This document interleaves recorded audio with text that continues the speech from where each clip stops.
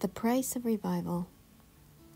For which of you, intending to build a tower, sitteth not down first, and counteth the cost, whether he have sufficient to finish it? Charles Finney once said that revival should come as no surprise. It is certain, just as a crop of wheat will come after the farmer has tilled the land and sown the seed. When we seek the face of God and are willing to pay the price of revival, it will come.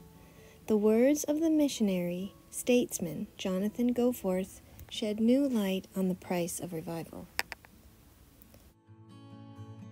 He wrote, "Our reading of the Word of God makes it inconceivable to us that the Holy Spirit should be willing, even for a day, to delay His work. We may be sure that, where there is a lack of the fullness of God, it is ever due to man's lack of faith and obedience. If God the Holy Spirit is not glorifying Jesus Christ in the world today, as at Pentecost, it is we who are to blame. After all, what is revival but simply the Spirit of God fully controlling in the surrendered life? It must always be possible then, when man yields.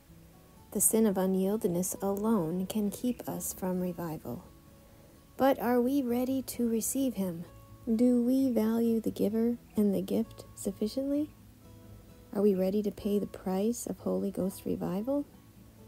Take prayer, for example. The history of revival shows plainly that all movements of the Spirit have started in prayer. Yet it is not right there that many of us wilt and falter at the cost. What is the secret of revival? A great evangelist once asked. "There is no secret," he replied. Revival comes always in answer to prayer. This devotional was taken from the Reverend Steve Hills book, Daily Awakenings, and have a blessed day.